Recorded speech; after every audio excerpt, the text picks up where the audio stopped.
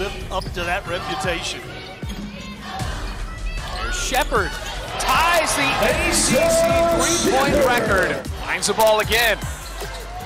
Nice effort by Baines. Step back, and it's good for Kayla King. And Georgia Amoore with 5 threes a couple of nights ago.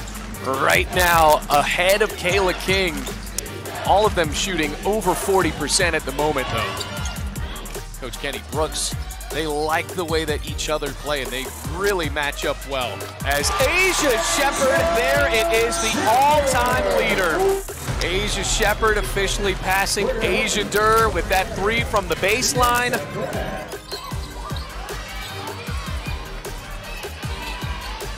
Amoore wants a screen.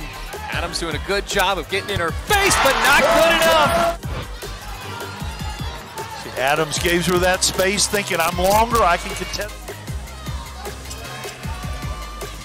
It's Amoore from the right wing. Shoot it in rhythm like that, little curl cut.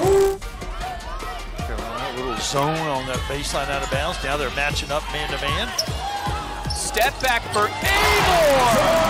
It doesn't matter. Handles. Backed her off, created space. Perfect, really critical to get this win today. Amoore hit the deck and hit the green anyway. Here's Baines and a head fake. Tries at the rim, no good. Kitley and 1. Liz Kitley, a player that plays with this Kitley right there, leading the N1 with 15 points for the Hokies and also has 7 rebounds. Usby's open. Wow.